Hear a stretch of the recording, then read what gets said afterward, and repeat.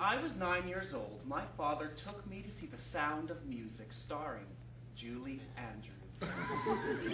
I was heavily influenced by the epic nature and sense of camaraderie I witnessed upon the screen. It was almost as good as The Wizard of Oz, which I never missed each year when it was shown on TV. I couldn't let another year go by without putting on my own theatrical extravaganza. I longed to taste stardom.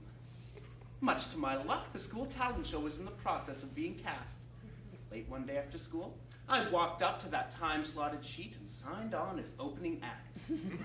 I thought I, if any, could fulfill the challenge. The script would be a combination of all my favorite stories. I would star as the heroine, Dorothy Von Andrews. Our teacher, Miss Horton, was to direct. There won't be any rehearsals, she informed us. I'm trusting each of you to work up your parts on your own. We'll put the show together on opening night. We'll perform it in the style of an ancient pageant. Miss Horton was a horror story unto herself. She predated the Acropolis, wore Chinese silk dresses, great amounts of powder, and cheap perfume. The evening of the performance, I left home on a speeding bicycle. I carried a suitcase full of costumes and props. I used the safety patrol office, one of my favorite spots, as a changing room. I cannot begin to describe the thrill that tingled through my body as the curtain went up on my scene. I was stretched out on an imitation chaise longue, looking not unlike Cleopatra. I had on a red dress, belted at the waist, and patent leather high-heeled shoes. My hair was a simple terry cloth bath towel pulled back into a fashionable ponytail. Above my eyes, I had drawn thick, black, angular bars. I wore my mother's heirloom pearls and held a champagne glass thrust grandly into the air. Or I could get out my first line of "There's no place like home."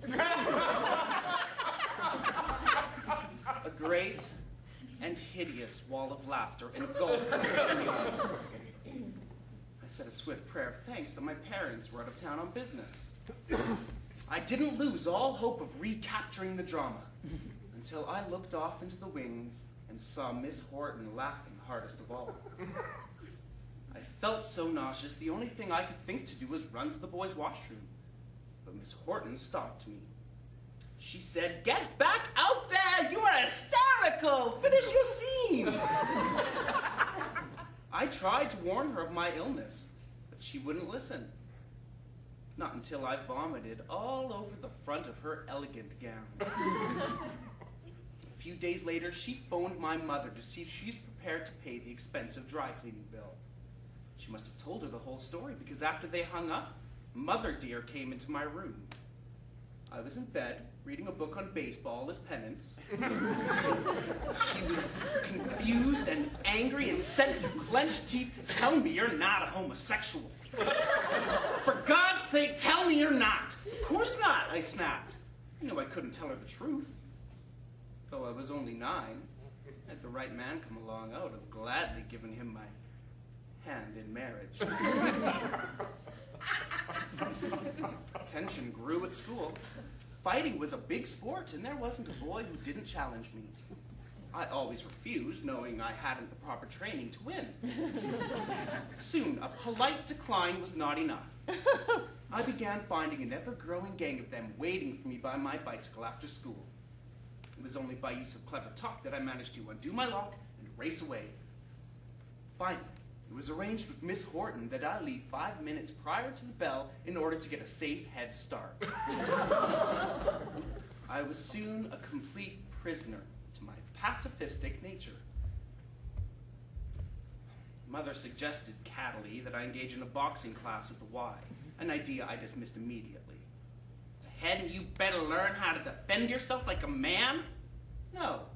"Then don't think you can come crying to me." I wouldn't dream of it.